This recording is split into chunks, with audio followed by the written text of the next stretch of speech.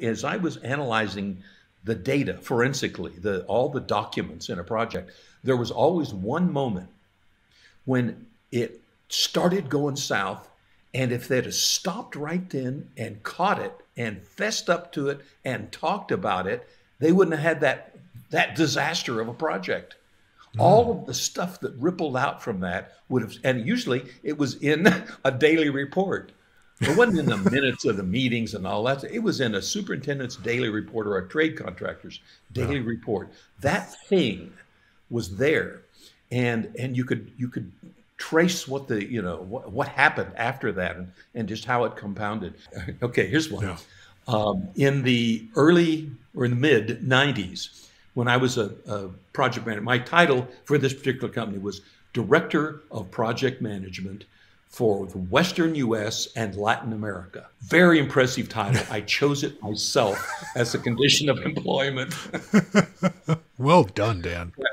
On the East Coast was another guy whose title was not director. We were going to be peers, but he was not director. So they said, well, we can't make you a director because Tom, we'll call him. That's not his name. Yeah. Tom is a manager and he's not a director. I said, well, promote him, because in order to do what you want me to do here, I got to be at the director level. So they said, okay, Tom got a big promotion out of it. Yeah. And Tom was an interesting guy. I finally figured out why Tom was so popular in the company. Tom was a consummate firefighter. He could fly in on the next plane to somewhere and solve a problem, and everyone would go, Tom is amazing. Look, he did it again. What I finally figured out after a couple of years of watching is that he would hire people who were not really up to the task. So he would let them fail so he could fly in and save them. Now, that is a firefighter. It's good to be here. So good to see you. I good to see you, Dan. Enjoy being with you, Felipe. Yeah, let's get so excited that we just talk over each other the whole time, Dan. Welcome to the EBFC show, the easier, better for construction podcast. I'm your host, Felipe Engineer Manriquez. This show is all about the business of construction. Today's episode is sponsored by Bosch Refine My Site is a cloud-based construction collaboration platform that applies lean principles to enable your entire team to plan, communicate, and execute in real time. It's the digital tool that works in tandem with your last planner system process and puts it all together in one simple, collaborative ecosystem. This easy-to-use platform is available in English, German, Spanish, Portuguese, and French, and can be used on desktops, tablets, and mobile devices.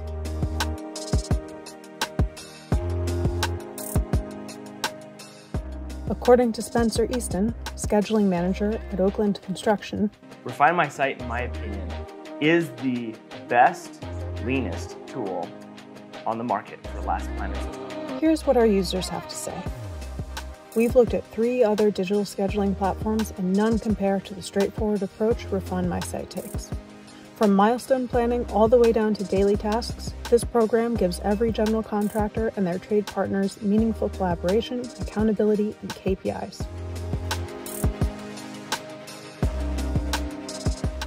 Register today to try Refine My Site for free for 60 days. Today's episode is sponsored by Construction Accelerator. The design and construction industries come up with and build great things, but we also build and waste in how we do those things, in our interactions, in our contracts, in our logistics. So what does this do for our bottom line or our next project? The best firms maximize their value by removing that waste and only doing what's essential to the work, what makes them money. Construction Accelerator will train you to see the waste and give your teams the lean tools and experience to remove it immediately. All online. Construction Accelerator is made up of 3 to 9 minute videos that can be watched again and again in the field, at the office, and at home, all broken down by topic. Need to learn pool planning? We have videos on the process, how to set up a room, and how to kick off a team. Need to set up a target value delivery project? We discuss all the aspects of TVD, especially cost. Or maybe you just need to brush up on 5S. Well, we have videos on that as well. You can download and print reference materials to use on site to immediately translate watching into doing. Subscribe today at trycanow.com. Let's build an industry, not just a project. Today's show is also sponsored by the Lean Construction Institute. LCI is working to lead the building industry in transforming its practices and culture. Its vision is to create a healthy and thriving industry that delivers outstanding project outcomes every time for everyone. Check the show notes for more information. Now, to the show. Dan, as promised, I've got your book right here. Bless your heart. Author $5 Dan Fauchier. Ching. Yeah, that's right. Money in my pocket. Dan, I was looking at this book again, and I was thinking some of the things that I've gone to other resources to put my head back in. It's right there in the appendix. Like, it's just right there. Very well done. Thank you. Very well done. How many years has it been since this book came out, Dan? A couple. I think 2019. I think it was. Was it just 2019? It's like it was just yesterday. I could be off a year. I don't know. I could look COVID in threw there. me off. Yeah. Everything else is going. It's pre-COVID or post-COVID. It's just 2017, Dan. Oh, there we go. Well, that's the copyright. I looked on the back of the cover. According to you, co-author of the book with Dave Onstadt, you didn't start your lean journey until 2009. I started being a lean coach in 2009, but I was in 2008 is when I met Greg Howell, changed my life, worked with Glenn Ballard and Iris Tomlin and Kristen Hill and just like, Dean Reed. And, I mean, my goodness, all the people that we know that know this. Victor Senvito, they were all part of that one project, giant project in Sacramento. It was pretty cool. Greg Howell, I was just talking to somebody from LCI just this week, and we were saying Greg and Glenn just sparked off so much change across the industry that we're still feeling the effects right now. From Greg Howell, I learned everything. I mean, he is genuinely my original mentor. I mean, all the other people I mentioned are included in that, but it was a personal relationship with Greg, as it was with everyone that knew him. Humility, I learned humility from Greg. In the face of not knowing everything, I learned, one of the things I learned from Greg was the power of the ever curious mind. He was curious about everything. He had an easiness with learning that transmitted to the people around him, an approach to learning together with other people. And the thing that I really love about Greg Howell, and I'm still working on this one, is that somehow he had a way of making you feel like you had a special relationship with him. And that's a unique skill. And it was genuine. I mean, everyone did. Right. And how big does your heart have to be able to do that? It's got to be gigantic. He was a force on you, Dan, because you later became a force on me. And so many of the friends that I have mentioned Greg Howell too as a powerful mentor. Yeah. And as well as Glenn as well. Yes. To many others. The two of them. Glenn's still cranking it out. Yes, he is. Still going, man. Yeah, he's very much working in the public sector, trying to transform government. And I think he's caught on that companies do follow what governments say to some degree, and that you can get a little more change that way. Yep. I mean, there are all these pieces that have got to fall into place to really launch forward like this. But yes, agreed. We've got people waking up every day, Dan, with just complete amnesia, and they don't have the experiences that we had. Yeah. And it's just not the same world every day with all the people joining the industry. So it's kind of good to take a step back like we do on the show and have a long conversation about some of the things that we just take for granted we've been after for so many years, and for some of us over a decade. Yeah. So with that, Dan, go ahead. No, you go. You go. I was going to say that you have an ability to pull ideas out of people's minds that were just kind of sitting there but not really expressed. I've watched in all the different podcasts of yours that I've watched. They're clearly unscripted. Yeah. but I've watched you just pull and listen, and it's a good talent. I respect it. As a thank you, Dan. facilitator, I respect it. Tell the audience, who is Dan Fauchier? Oh my goodness, we've been working on that for decades. I've been in construction for I'm going to fess up 45 years in design and construction. That includes a few years in development when I was hiring architects and engineers and contractors. But all of that together, 45 years. I was a project manager for the most of the first part of that. And a darn good one. I was very efficient at managing waste. I had great record keeping. I could tell you who screwed up where and when and all that. I was even a claims consultant once upon a time. I don't tell people that very often. Oh, no wonder you have such special skills with recognizing things. That's the negative side. But I got into partnering, and a lot of the lean community doesn't understand or appreciate partnering because they think it's touchy-feely, and it's really not. It can be, and it's a cottage industry for some of that. But Dick Byer and I are working with a guy named Tom and Marcia Brasher up in the state of Washington, developed alignment partnering, which is a very different kind of thing.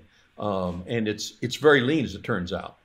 So our first lean job, this one in Sacramento, with all the saints of lean, we were hired to be the partnering facilitators on that project. And we told them, you don't really want just partnering. I think that's how we made it in the interview, is we said, you think you just want partnering. You don't want just partnering. You want facilitated interaction, collaboration, we started describing that. That's what we want. That's what we want. Yeah. So that started the lean journey. Yeah, that's a good heritage. There have been some books written, Dan, where they describe lean people with a capital L. Yeah. And I would put you at one of those capital L, big L lean people for sure. I mean, you've written a book about it, and it's good.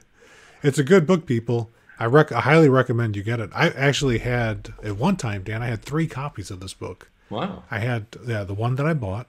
Yeah. I still have the one on Kindle.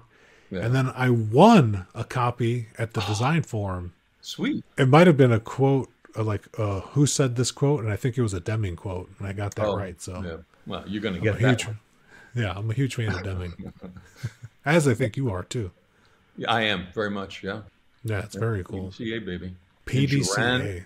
Deming and Juran both. Juran doesn't get the notoriety I don't think that Deming gets for some reason. It's kind of the little brother of the whole thing. I don't know why. But there's a Juran Institute or something like Juran. Yeah, there is. That really is the keeper of a lot of the wisdom of the two of them, and Walter Schubert and all that whole gang. I worked for a company in the mid-90s this is before all the things we had just been talking about.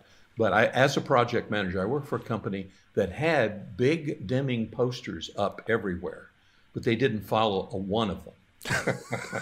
Which is ironic because Deming said, throw away your posters and slogans. Yes. So and that's all they had. That's all they had of the whole thing. Somebody had come through a few years before and sold them these posters, and they thought it was, Posters and visual workplace, not the same. Not the same thing. Not even close. Nope. And people listening, we absolutely want to take a pause for a second and just thank the listeners, the viewers, the watchers. Get your hands dirty, people. That's what we like to say. I'm glad that you were a project manager. I too was a recovering project manager. From your perspective, Dan, and you're working with the big players in the industry. Do you think COVID killed or dampened or hindered lean implementation across the United States? Oh man, that's the word. That's the phrase. I actually put that phrase out there. I'm going to accuse you of stealing it from me. I just stole it. But it's an idea whose time has come. We did a couple of webinars and some other stuff on did COVID kill lean? Because I started talking to clients and colleagues and they were suffering from it. Yeah. And so actually through LCI. We convened what we now call the Gang of 16. And we went out to 30 people and said, would you help us understand what we need, the impact of COVID on the industry, on your program. Would you just collaborate with us? And 16 said yes. And they're 16 of the most wonderful people I've ever met. And so we came out with an understanding of, and what we found, what they told us, told each other, was that for about half the people, maybe not quite half, COVID had a serious negative impact. One classic example, a trade contractor, the executive said, we've got to pull in our horns. We've got to cut expenses. So you decide how you want to do that. And they decided that they would keep all the people on the payroll, and they would cut travel and training and literally everything else, coffee, whatever they had to cut, they would cut to keep the people, which is respect for people, right? That's a very lean approach. But it meant that there was a damage to the program. So a number of people suffered those kinds of things.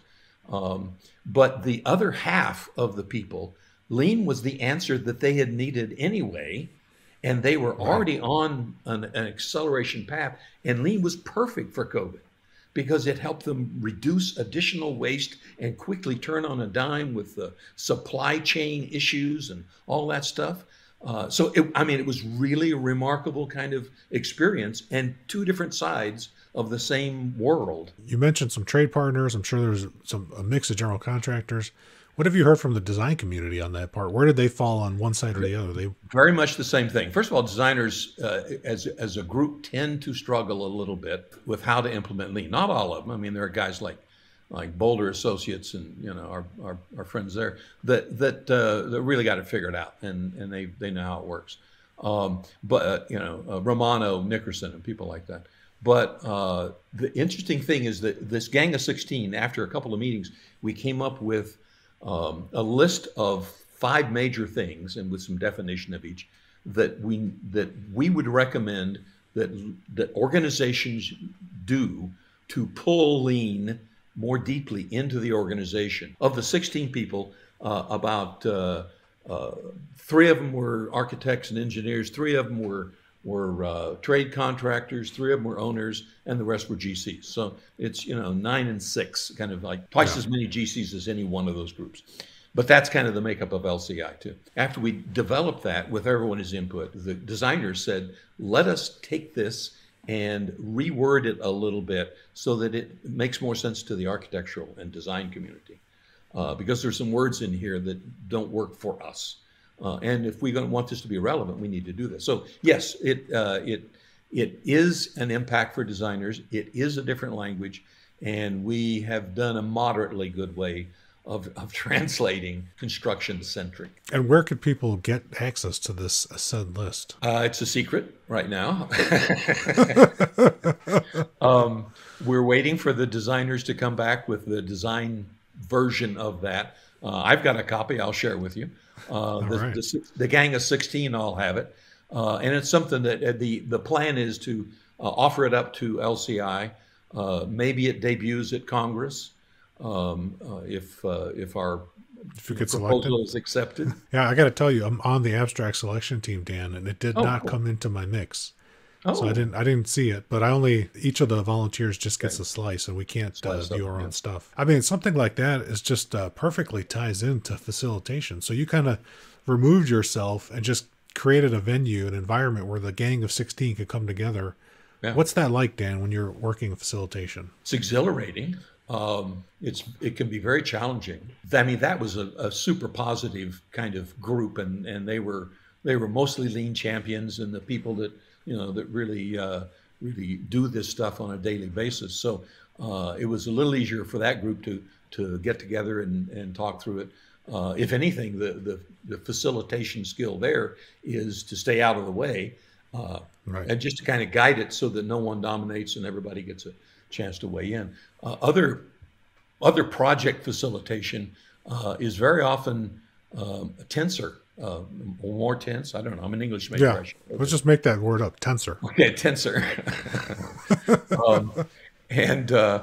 There are times when that people get in their silos and somebody said something that hurt their feelings, and they went down to the personal level on something, and so there's conflict, or the thing is really stressed.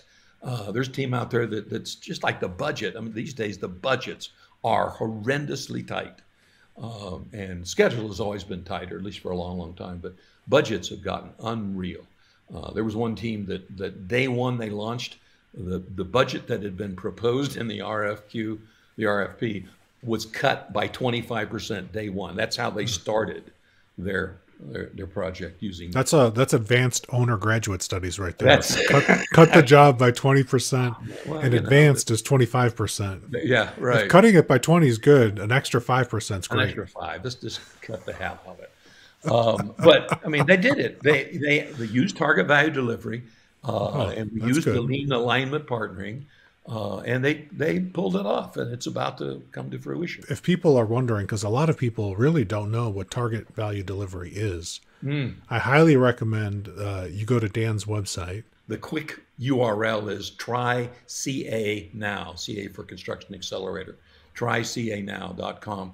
Yeah, there's, Stan Chu. You and I know and love Stan Chu. Yep. Stan Chu did 3 amazing 5-minute videos on set-based design. And he took an hour and a half of material that he gives at Lean Design Forum. And he worked with Kyle Martinez, my colleague, and condensed it down into 3 5-minute videos, very high graphics. Stan is not, his face doesn't appear, his cartoon face does. But which is a cool cartoon. But his, it's his voice though, his rich, buttery voice, and these ideas that are just so clearly explained. You're right. That's a great series. And then the whole target value delivery thing that is the integrated component with set-based design is all there. Cluster group stuff, all that. I just was polling a group of pre-construction people recently somewhere in the country. We'll let it be anonymous. And I asked them, who can give me the definition for set-based design? And in a room of 10 people, 0. Wow. And it's 2021. Wow. And then also I asked, who knows what's the difference between target value delivery, target value design? And I've asked that of a mix of architects, owners, general contractor, trade people, and there you start to get like 20% or less. Yeah. That know. Well, they may have been around at the time that LCI did the conversion from target value design to target value delivery. So if they were around at that time, they may have gotten the noise of it. That's why I say both, just because some architects just refuse to acknowledge that someday we actually build something and it should be called delivery. No, they don't. Architects don't acknowledge. They know that this is for building. Come on. No, because I've had quite a few. I mean, I could almost point you back to a couple of guests on my show, some architects, and the word they refuse to say delivery. Delivery? It was only target value design. Even designs get delivered, so I don't know what the objection would be. I don't know either. I love that. So the resources there are really good. I watch it. I learn from that site. Cool. It's very a la LinkedIn Learning. For those old enough to remember, like lynda.com style. Kyle Martinez does a great job of putting those, curating the videos together. So, and I'm not trying to make it like sales commercially, but you get video, you get the audio experience of listening, and then each one of the modules has handouts too, because some people like to learn by reading as well. Yeah. So tightly coupling learning with action, very lean. There are action items to put what you learn in the video into action. Little tests, some of the recent cartoon video quizzes in some cases. Andy Fulton did a great job on a whole bunch of the videos. And Kyle and Andy really worked together on that. Rene Bustamante was the one who really designed the program. Somebody called it the other day, the Reese's Pieces of Lean. And I'm like, yes, I love that. But not so sweet that you'll get a cavity. A lot of the people that don't like lean or have had a bad taste in their mouth with trying lean in the past, and often, Dan, members of like yourself and your team go into projects to help with like showing people how to do lean, and this whole idea, I think there's this like theoretical part that's completely disconnected from the Gemba where the work occurs. What can you tell me about a story about going to the Gemba? It's been eye-opening, like connecting that action that you talk about in your videos back to doing something. Well, I mean, I don't know if this answers the question, but I'll pull a politician. I'll tell you if it doesn't. I'll answer the question I want you to ask me. That's called the redirect, ladies and gentlemen. Classic facilitator move. So this is 2011, John Wayne Airport. Yeah. It was it's Terminal C, which is the Southwest Terminal, and Southwest was expanding, and they needed all these gates. Late May of 2011, it had to open for the holiday season, for Thanksgiving and Christmas, because that's when airlines, P6 said they had 5 months worth of work left to do, and they had 3 months left to do it in, because they had to finish. Their drop dead date was September 9th of 2011. P6 was telling them that they simply couldn't make it in. So they decided, let's try Last Planner. I mean, we're behind the 8 ball here, which is very often how companies come to Last Planner or Lean or anything else that's good. Is that's how I got involved with Lean. Same way. They get in trouble. Pain is a prod to understanding, Yogananda says. So I parachuted in behind enemy lines. The first day was so fun because the superintendent said, good luck with this, because these trade foremen are really kind of annoyed at each other. I mean, in fact, they're not even kind of. They're at each other's throats. I don't know if that was the phrase he used, but that was the meaning.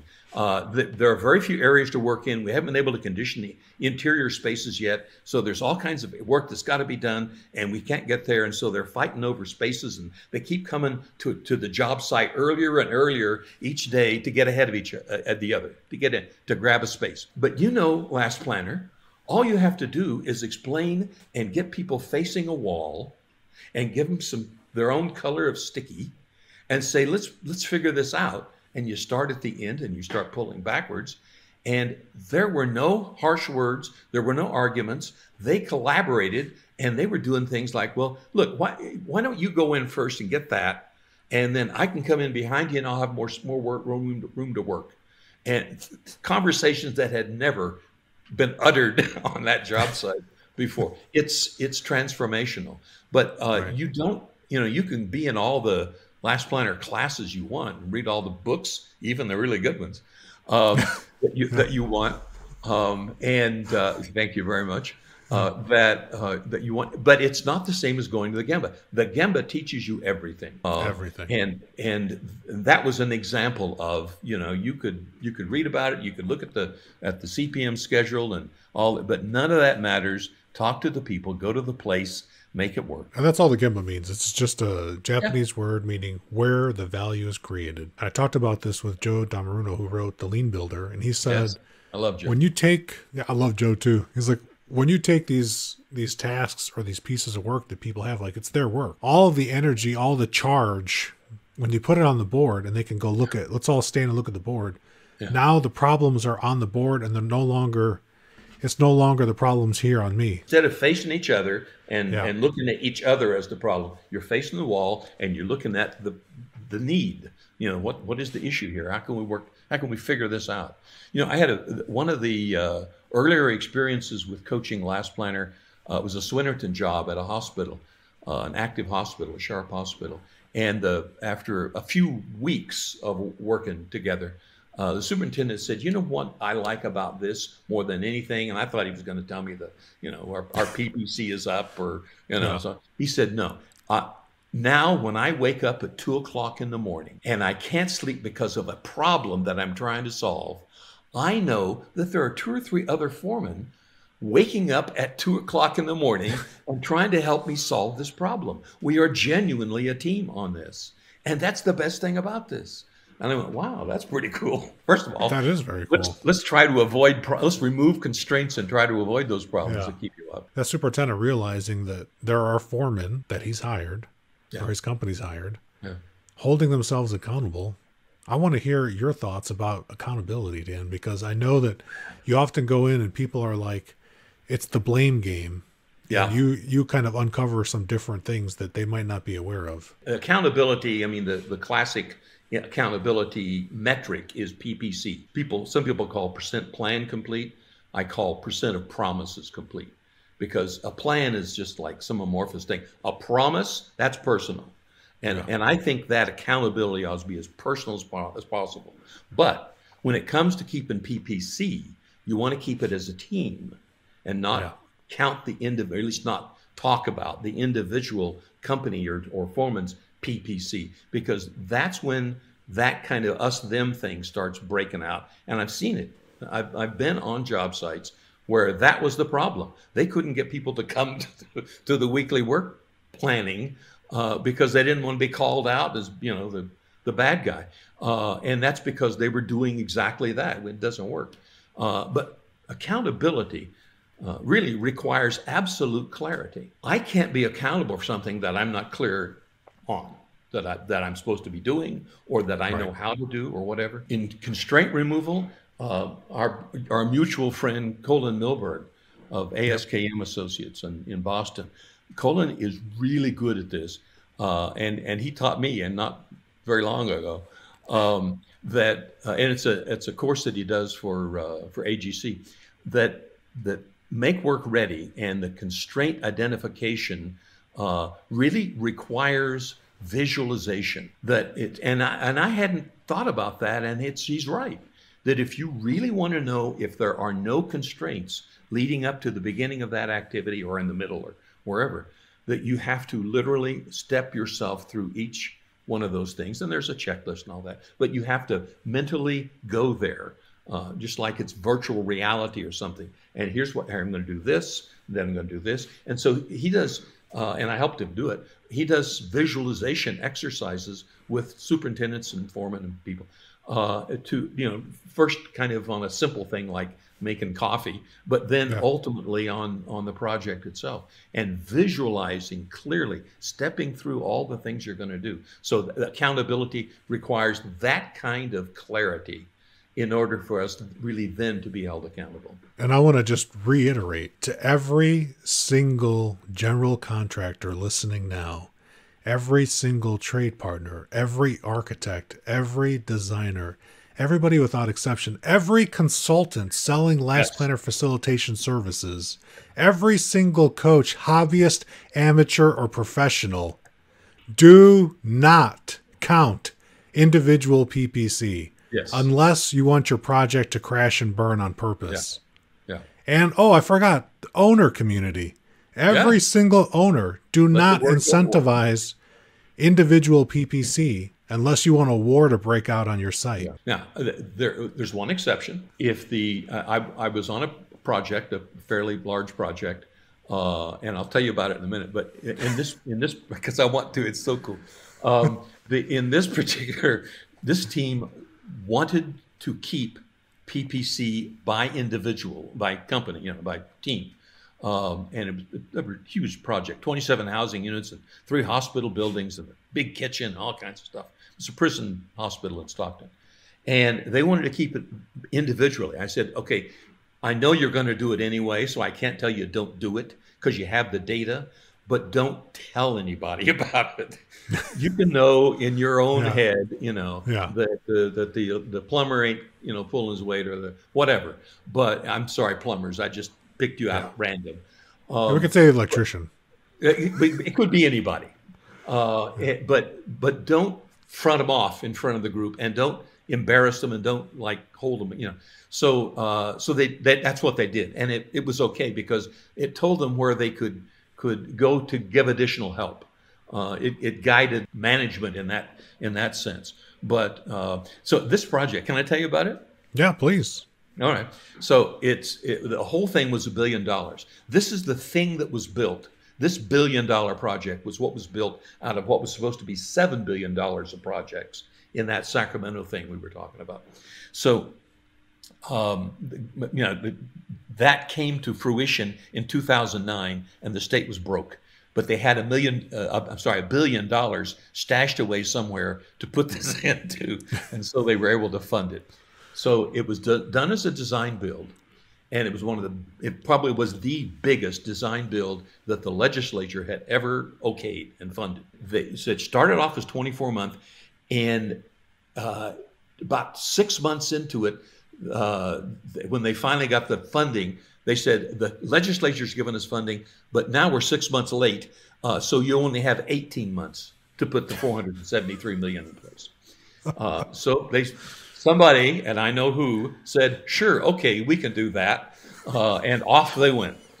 And So now fast forward. I mean, Yeah. they had 25% of all the block masons in California were parking their pickups in their pickup lot, in their lot every day for a period of months when this thing was going on. It was a huge project. So now fast forward, it's 18 weeks before punch list. They are ramped up to doing $1.5 million a day work in place. Wow. 1.5 million a day work in place. And they realized they would have to double it to make the schedule. They would have to double it in 6 weeks in order to hit that 18-week punch list milestone. Again, brought in last planner because our P6 ain't getting us there. Pull the Ondon cord. We're not going to make it. There you go. And our SIPS schedule ain't getting us there. Yep. So we introduced it, and I'm not going to go on with it. In 6 weeks, they were hitting $3 million a day work in place. And bottom line, they finished 5 weeks early, $3 million a day work in place. It's double doable. the production. Yeah, it's totally it. doable. Yeah. And for people that don't know what SIPS is, it's a version of TACT scheduling. It kind of, yeah, this one was in Excel, and it's a waterfall schedule with people moving from building to build, trades moving across different areas. A short interval production schedule is what the acronym means. Yeah. There's one GC that uses it exclusively that I won't name their name right now. It's the one GC Dan hasn't mentioned yet. Oh, okay. And they're also, we're not part of the gang of 16. Oh, interesting. Yeah. All right. I'll tell you after the show, Dan, who it is.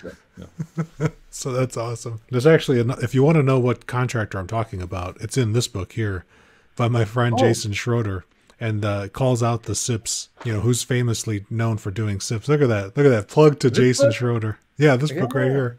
Jason's amazing. Yeah, he is. Speaking of books, Dan, what a perfect transition. It's almost like there was some planning put to this. As though there were planning, and I know there wasn't. How do people that don't know and have these experiences, what's a way for them to gain knowledge, Dan, in a team environment? One of the best ways I've seen is the study action team. What's that, Dan? Well, let me tell you. SAT, study action team. It's usually a group of 6 or 8 people. You can maybe have 10, but you want to keep small teams so people. 6 to 9. It's the Scrum numbers. 6 to 9 is the right number of people, right? Oh, well done, Dan. Dan Fauchier, ladies and gentlemen, recently trained as a Scrum Master by yours truly. Certified Scrum Master by my favorite Scrum Master, you. By Scrum Inc. He's a 2-time Scrum Master. He's twice the Scrum charm. So this group of 6 to 9 people, 6 is good, get together, and they'll maybe it's once a week. Used to be for an hour. Nobody has an hour anymore, so now it's 30 minutes. They'll get together and they'll agree to read in advance one chapter of a book or a few videos, or we've developed some study action team guides that combine a chapter of a book and videos using 2-second lean, or that other one you were holding up that isn't the one we just held up, and this book right here. Yeah, that one. Combine the chapter and the videos together, because some people don't read, Right. And that's been the thing that's been off-putting for study action teams for a lot of people is I don't read. I do, but I'm talking about somebody else. And so they're able to do both of this, and then after they pull out what their big points were in what they've read, they go right into the action piece of how can we put this lesson into action right now on this team, on our project. Right. What can we do with this information? And so that's, and because it's a discussion, now you've got some reinforcing going on. What do you got? Yeah. I wanted to show a book that I called Dan Fauchier some years ago, and I said, Dan, I want to learn about problem solving, and I'm tired of not knowing how to do it well. And Dan recommended this book to me, Managing to Learn. Managing to Learn. Managing to Learn. And this book has been incredible. It is launched. I've got 2 study action teams going with this now, and I've had just countless executives going through this with us at our company, and we lead sessions, and we partnered in 2008 2018 with the Lean Enterprise Institute and LCI, Lean Construction Institute, did a joint training in Virginia. Nice. Yeah. And that's where I met Kristen Hill for the first time in person after reading so many of her posts. Right. And it was on that book. That book brought us together to action. That book came out in, I think, 2008. At least that's when Greg Howell found out about it and said, I just found this amazing book on A3s and the whole process. And he said, and so Dick and I were partners at the time on this project, co-facilitators at the time. And we did a study action team with Emily, Greg's daughter, who was working for us also. So the three of us did a study action team on managing to learn. And it is one of the cool things about this, and I have no idea how to write a book like that, because he wrote it, there are parallel parts of the page, right? And one is the thoughts and role of the champion, the A3 champion, and the other is the thoughts and role of the mentor. And you can read one and then go to the other, and it's just so I'll show examples. So you see, like, there's black ink and blue ink. Yeah. And the black ink is the hero, and the blue ink is the boss. Yeah. The mentor. The mentor. What a beautiful way of writing a book from two different perspectives. Hollywood does it sometimes with different cuts of movies and things, but I've never seen a book written that way. So it's cool. Yeah. It's the only one that I've ever seen too. And I found out, I had a guest on my show in season 1, Katie Anderson. She wrote a book about learning to lead, leading to learn, Isao Yoshino, and he is actually the Ken Sanderson character in Managing to Learn. Oh my. He was Ken Sanderson. And I got to meet him, and it was like such a cool thing to meet somebody, a character based on the book. Reading. Yeah. And now the next time I meet Stan Chu again, because he was also on the show, I get to meet somebody who was a cartoon and now is a person again. Yes. Cartoon Stan is a really good cartoon. It's a cool cartoon. I gotta see this. What is Go See Lean Operations? Like, why are so many people keep talking about this? I hear people inside of some large healthcare companies, and they use this Go See vernacular all the time. Yeah. What are they talking about, Dan? Just back to Gemba, for the most part. It means don't just think about the problem in the abstract or think about the opportunity or the process or whatever. Go see what's actually happening. In A3, it's you got to do the go see. If you really want to diagnose what the current state is, go see what the people are actually doing, how they're actually processing this information, or where the problem is, or whatever it may be. And immediately, one of the big things about problem solving is that you can't wait, because you need to swarm it, which is the way Alcoa used to talk about it, and Steve Spear talks about swarm the problem, because the people's memories need to be fresh. Their observations need to be fresh. Memories fade, witness statements change. Yeah. In any detective story over a period of time, if you don't look at it right then. That's why when there's a crime scene, they immediately begin interviewing the witnesses because their memories are fresh, and they'll change. The go see means right then, see what's happening, talk to the people who are doing it, and don't just imagine what it is or go from your own observations. There's a big movement now about Toyota Kata that was made popular by Mike Rother, who wrote a book with John Shook as well called Learning to See Value Stream Mapping, which is a book I'm sure you've read, Dan. I'm sure you've read it. Good stuff. It is good stuff. For people listening, like, why should I write down stuff to do problem solving? And A3 problem solving is for complex problems that involve more than yourself. So it's not for everything. You don't A3 everything. No, it's really great for collaboration on problem solving. It's great for decision making.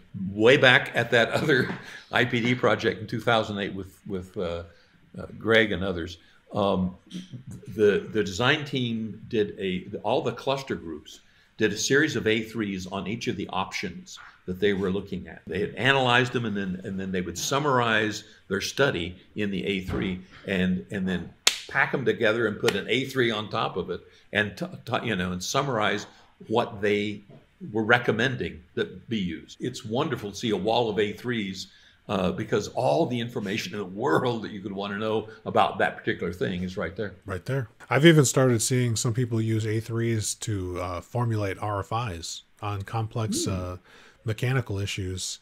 Recently in design, I've got a handful that I've seen really inside of our company. Yeah. And I haven't heard that. Even one of the mechanical specialists that we have had said that they were going down a path in the A3 that they knew the owner didn't want. And when they went through the A3 process and collaborated, and everyone was heard, because they, they didn't offer up a single solution. They offered up a series of countermeasures. Right. The owner, who was the most reluctant to pick the option that everyone thought was the obvious, saw the light and said, it's clear, and you guys have done the research, and you're not married to any one of the solutions. Go ahead and, yes, ladies and gentlemen, we received a change order. Yeah. And it was for added services, so it's okay. Well, and you know what? That's taking the set-based design approach to an RFI, which is really, really smart. Identify the sets. What are the choices for the mitigation measure, right? Which is kind of like the same thing. So, it is. And sometimes some of those advanced things, Dan, you do have to just hire a coach or bring somebody in that has some good expertise. I know a company that benefits by having an internal coach quite a bit, but for other organizations that have to hire some outside help, what kind of return do people get for coaching that they use? At least in the larger, more complex realm of design and construction that doesn't use coaching annually. What is the pool for coaching in so many different companies? What are you seeing, Dan? I just ran across a study literally a few days ago that was talking about, and this was a study, I think it was a Harvard study, of executive coaching, that the ROI was 5.7 to 1, 5 times the benefit compared to the cost. Coaching accelerates learning, but if it's really good coaching, it really accelerates learning, because really good coaches care about the people. They don't just go in and they're not just a sage on a stage, talking about stuff. That's not coaching. That's saging. That's being a prophet. Whatever. Yeah, right. Exactly. Something like that. Old Testament. Yeah. But a really good coach really understands the person. Maybe you're going through something today. Something may have happened on your way to work or before you left for work or whatever. And just presuming that you're the robotic mentee here is that's not coaching. That's kind of cold and impersonal. Right. So really good coaches get to know the people and understand them. There's a great deal of emotional intelligence involved in that. And they're vulnerable. Again, I go back to Greg Howell. Greg Howell was a really great coach because he was so darn vulnerable. Yeah. The first time I met Greg Howell, and I've written this in one of my remembrances of him. First time I met Greg in Sacramento, he was in a classroom with about 10 of us, and he was describing for this small group what lean was really like, and it was like our first entree to it. And he was kind of doing it off the top of his head, which is how Greg worked, and so he got to a particular point, and he just stopped, and then he sat down, and then he did this. I don't know if you know, Greg would run his fingers through his hair, and he said, "I'm going to declare a breakdown. I have no idea where to go from here. I have no idea what to tell you next." And it was a transformational moment for me, because I had never seen, I would never do that at that point. I would fake it, man. I would change the topic or something. I had never seen someone just say, "You know what? I'm screwed. I have no idea what to say next." It was so vulnerable, so real. And Will Lichtig was sitting right there, and Will said, "Well, why don't we do this?" And so he got it, and so he was back up at the board, and he was off and running. But that's that kind of vulnerability, that kind of realness as a human being. Is really what makes a good coach. I think there's something to that on the ROI for sure. We've seen quite a few companies, and there's I don't want to name any consultants' names, but there's some big, famous household name consultant companies that talk about those types of returns. And if anybody's, really what you're looking for is it's mentorship. You're getting mentorship, and mentorship always pays off. It does. Yes. Yeah. And there are plenty of other studies. I just didn't come armed with them. I just happened to have been reading that one. But the whole idea of of a connection with someone. There are some people I can't coach because I can't connect with them. You know, not too many, because I'm pretty open. I know, but you know, I mean, they're not available. Yeah, they won't open up. You can feel them at a distance, like you approach and you can feel them turning away from you. Yeah, yeah, I know exactly what you're talking about. Sometimes you can see it in someone's body. You know, the pain of being a human being ends up getting stored in the muscles that we use. So if you're someone who works outdoors a lot, and you know, tradesman or something, it would be stored in the big muscles of your leg or your arms or something. And if you're someone who works in an office, it's stored in your face or in your back. Mm-hmm. I saw a design consultant one time, early 30s, sweet woman, bless her heart. She was literally hunched over, and it wasn't from you know, physical deformity. It was because her muscles were storing so much pain that you know, she could barely move. She was almost immobile in terms of being able to walk, you know, casually and calmly. And so you're looking, when you're working with someone, you're looking for evidences of you know, that there are other things going on that maybe we should end up talking about. This isn't psychological counseling. This is just two human beings being human beings. When I first got into this type of role, Dan, I had quite a few people break down just when you're making that connection and you're just talking about what we want to do with lean. Like you said in the book, you know, it's about giving the customer what they want at the right amount, just at the moment they want it. And, you know, that simple concept about why is respect for people one of the pillars of the Toyota production system. And the person and I were just having a casual conversation about just those principles, because they were commenting on, like, you're fanatical about the principles. And I was like, yeah, they enable everything to happen. Like, I could give you a checklist and say, do this, then do this, then do this, but you might not ever get it to work with another person because you don't have that first part. And the person just suddenly, like, just burst into tears. And we were, like, in a very public place. And I just said, come here. And we just, you know, had a moment. And then when it was over, they said, I can't believe I did that. And I said, happens all the time. I was like, if you ever go to the movies with me, you'll just see me break down. You'll have to hold my head. Yeah, exactly. I remember I took my son Dan to see Disney or Pixar's Inside Out, and he would come out of the theater and he's like, "That's the last time I'm going to the movies with you, Dad." But it's okay. Is he at the stage where he wants to shake hands now? You know, he'll still hold my hand when we walk outside to cross the street every now and then. I have to snatch it like kind of quick. Yeah, but it's okay.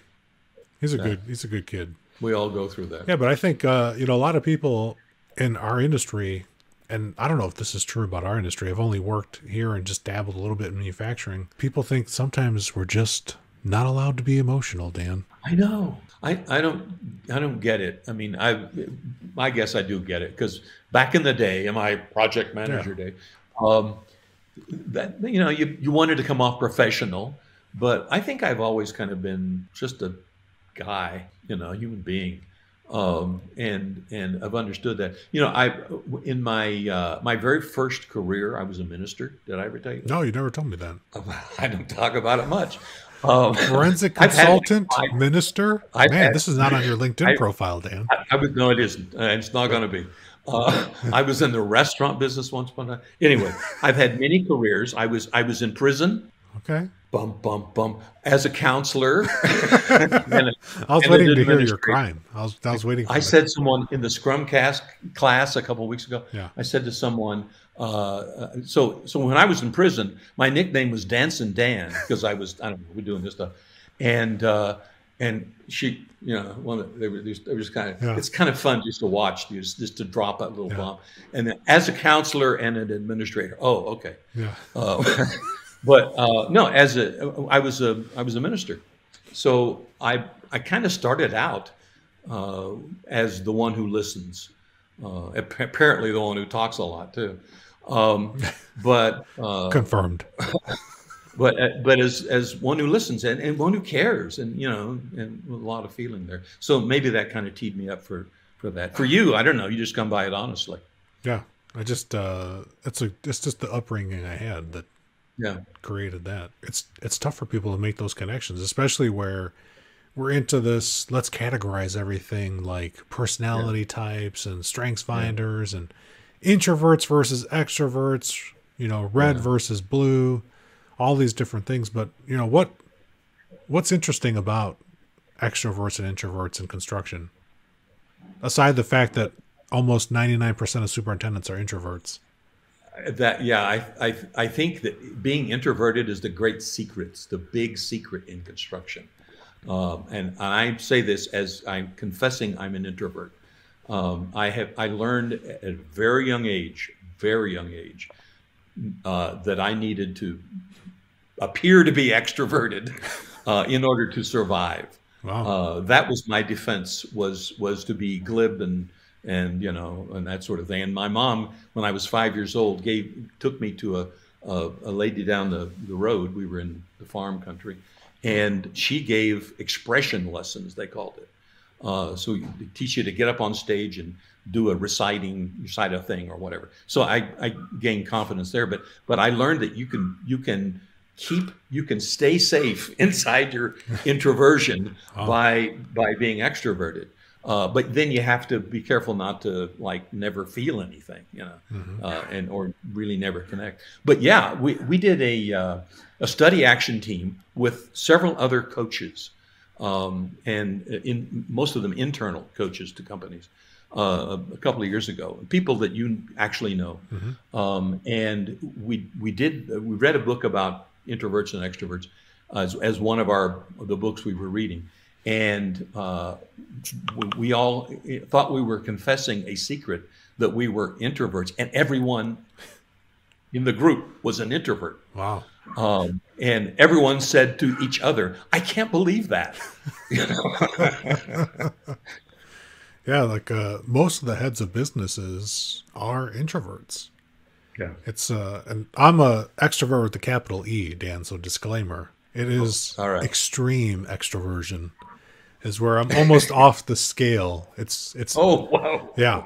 It's I tell people all the time, it's to the point where I don't know what I'm thinking until I say it out loud to another human being, and then I find out what I'm thinking at the same time you do. Yeah. And I've had some introverts send me literature that says that extroversion is a abnormality and it's a mutation.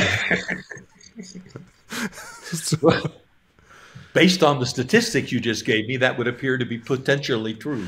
Yeah, so I don't know the validity of those studies, Dan, because as an extrovert, they didn't say it out loud to me, so I just threw those away. Well, my daughter's a psychologist. I think she would disagree that it's something abnormal, that there are introverts and extroverts. I have two grandkids, twins, boy and a girl, and one of them's an introvert and one's an extrovert. And the extrovert acts like an introvert, and the introvert acts like an extrovert. So I have no idea what's going on. No, that sounds right. So, since we just admitted that we don't know everything, Dan, let's talk about something else that a lot of people don't know. Why don't more people embrace lean from your perspective? Oh, man. Joe had some great ideas about why people don't embrace lean. And I like his ideas a lot better. So just insert his clip in there. We'll put a link to the clip that Dan's talking about, Joe Damaruno, on the podcast, talking about how to convince a skeptic, or how he deals with skeptics about embracing lean. It was brilliant. First of all, I think inertia in the universe is a powerful force. Yes. And lean requires that you not be inert. It requires that you do something. It requires that you become more, that you improve, that and inertia is a powerful force. So if you're not someone who if you just want to sit, you're probably not going to do much in the world of lean. The other part of it, and from the superintendent's perspective, is a lot of superintendents, and I used to be this guy when I was a manager, are firefighters. It's exhilarating to be a firefighter. It's addictive. and it's rewarded. If you can parachute in behind enemy lines and fight a fire and put it out, you will be celebrated with floats and parades. Promotion is in your future soon. Yeah. Also, some human beings kind of like contractual conflict. And I'm sorry to say that a lot of my friends who are construction managers are in this camp. People who hire themselves as the agent for the owner. They pound the contract, they look at the contract, and some people take it to the next level. Mm-hmm. Now, some contractors do that too. Right. None of the people you and I know, and none of the people you and I have ever worked for except one, in my case. And if I tell you that company and that person's name, you would recognize it immediately and say, "Yep, that's right." Yep. But they will look at conflict as the moneymaker. It's the old the big ship, the big yacht mm-hmm. is called the little dinghy behind the big yacht is called the contract. The big yacht is called change order. Yeah.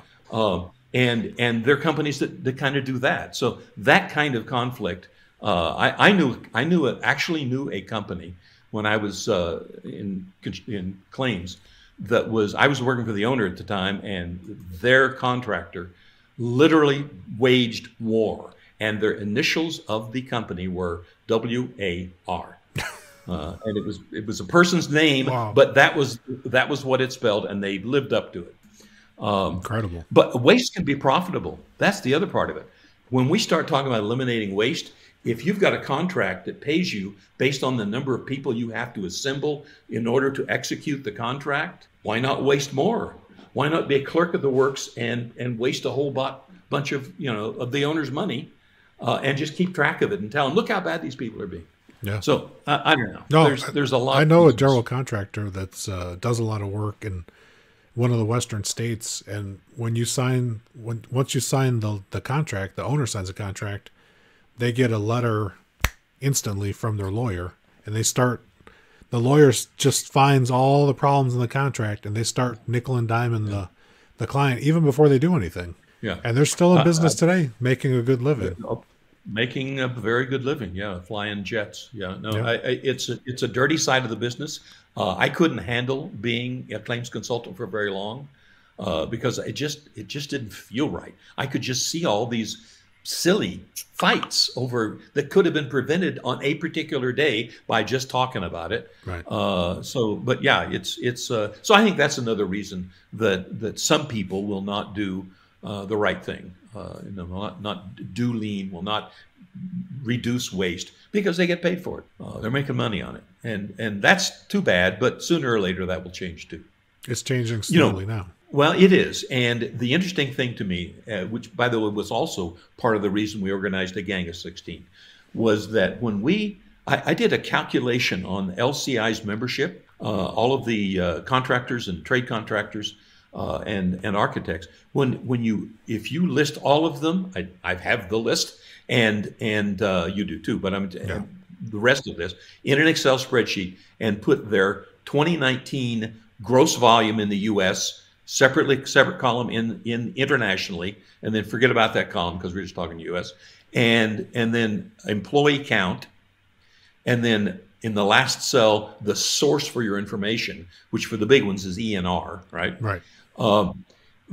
If you do that work, you will find out that 29% of the gross dollar volume in the U.S.